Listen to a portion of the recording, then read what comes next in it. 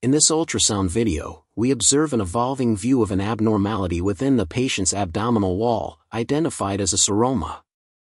This fluid collection, a common postoperative complication, is prominently displayed with well-defined borders, delineating its position in the lower left quadrant of the abdomen. As the video progresses, we're able to appreciate the dynamic nature of the seroma.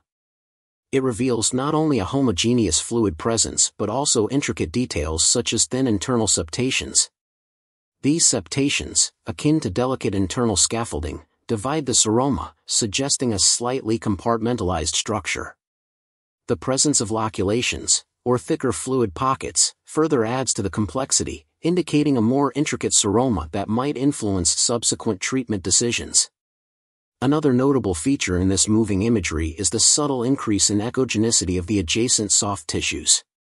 This variation in brightness, indicative of the tissue's response to the ultrasound waves, suggests possible inflammation or alterations due to the seroma and the body's healing response. Accurately measuring a seroma, taking length, width, and depth, is essential for calculating its volume for the medical report. The distance from the skin to the seroma should also be noted, aiding in potential interventions. Skin marking can guide future assessments or procedures, providing a precise, consistent reference point. When a seroma begins to exhibit septations and some loculations with thicker content, it doesn't necessarily change its name but may be described with additional qualifiers to reflect its complexity.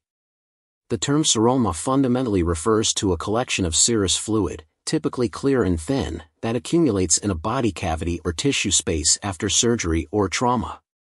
The presence of septations, internal membranes, and loculations, compartmentalized areas within the fluid collection, suggests that the seroma is evolving and may be becoming more complex. In clinical practice, as a seroma develops these features, it may be described as a complex seroma or organized seroma.